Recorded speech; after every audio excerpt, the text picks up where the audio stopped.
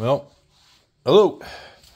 Alright, so I'm going to do a review on the Summit Hydraulics Multiplier kit. So I've got the 2 mounted on the 3-point, and I got the 3 mounted on the trailer, which is right there. Pretty nice. Works out. Looked good, so I bought it, and I've tried it, and I've used it. Not for a long time. I'll probably do a 1-year review on these stuff too, but the 2 go on the quick hitch, which is right there.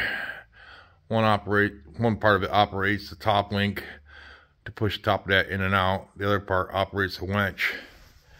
So the 2, which is a hydraulic multiplier valve SCV splitter diverter with couplers and switch boxes. Then they change it over here a little bit. So it's a 3 current selector valve, including coupler and switch box. So they both got switch boxes. They got mounts for the switch boxes. The 3 came with a mount right there. The 2 did not come with a mount.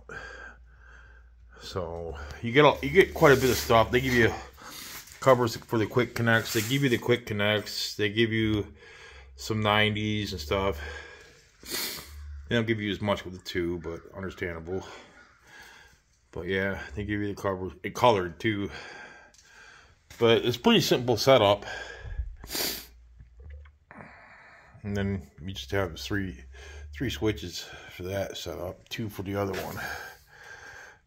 Yeah, so the 2 is a HM2 and HM3 for the 3. So it'll be that and plus a -08-SBC from Summit Hydraulics. I'll show you this one real quick. This one I haven't finished it up yet, but it's working. I just gotta put some quick connects over there. I took in, being it was so long to that selector there, to the switches up here in the tractor, I had to cut it and put a new line in, or an extra line. Well, this is where the switches are. I just wanted to show how I mounted it.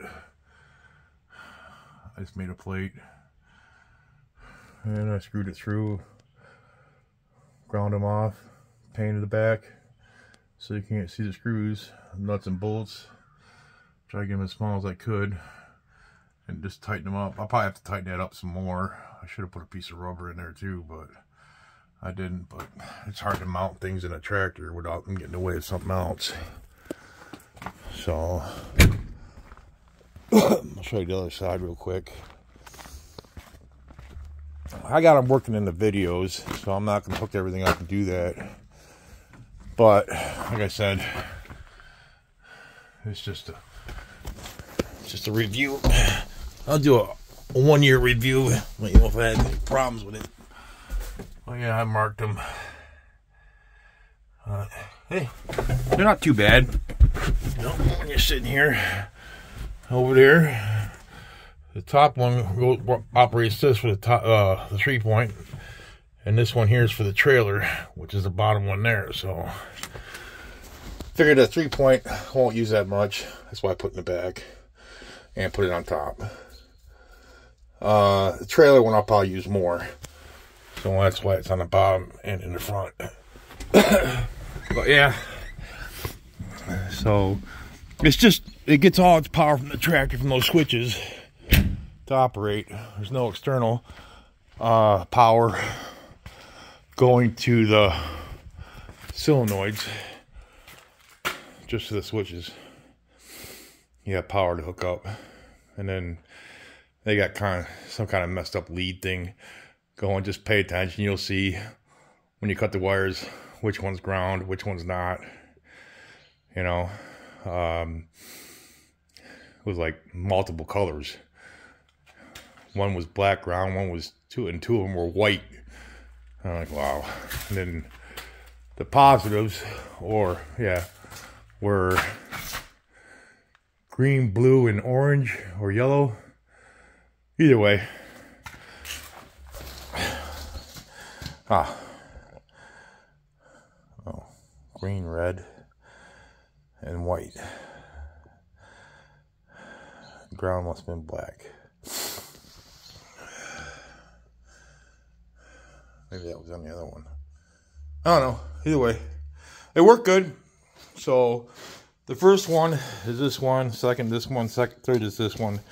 You know that the mounting brackets, I mounted them on the bottom. You got two different sets of holes on the three to mount them, or however you want to mount them. Two only has two holes for mounting. You can see there in the picture. I don't know if you can show the three. Well, there's two I can see there, but there's another set down below that. See, there's one here. There's a set down here, and then there's a set through here. So, but yeah, this first one goes to the ramps here.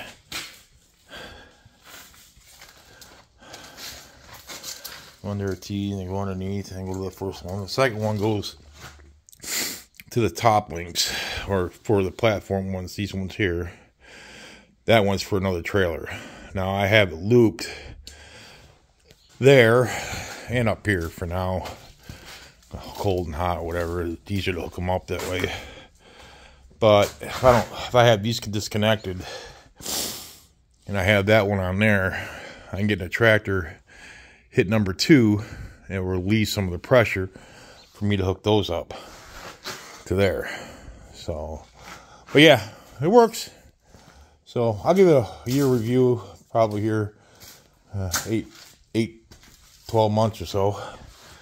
But yeah, it's a good option if you don't have a lot of remotes on your tractor, or you don't want to run, you know, 3 sets or 4 sets of hoses. One set. I only got 2 remotes on that tractor, so it works out great. I could put a diverter on the 3-point and get another set out here, but I figure why. I need to put a diverter on this setup to make it so it shuts up and doesn't go up so high. But either way, that's another video. So, all right. God bless. Enjoy. And we'll catch you in the next one.